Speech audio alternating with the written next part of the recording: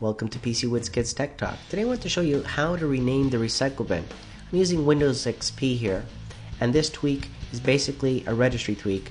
We can't rename the recycle bin by any means here. If you try to double click or right click or find a rename option, you can't do it.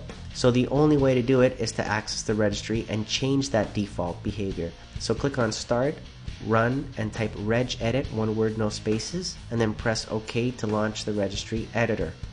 Once you're in there, we're going to navigate in the registry and expand hkey_classes_root. Under that, expand CLSID. And then under that, you're going to have to go all the way down and find the key that starts with brackets 645FF.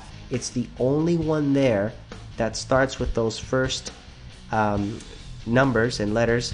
And if you expand that, double click on Shellfolder. And under Shellfolder, on the right hand side here, there's a value. Okay, we want to change that value.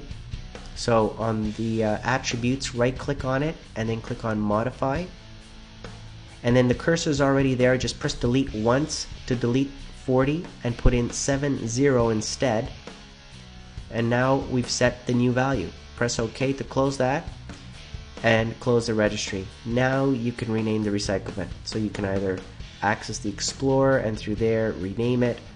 You can double click on it on the recycle bin name and just erase it and put in whatever you want.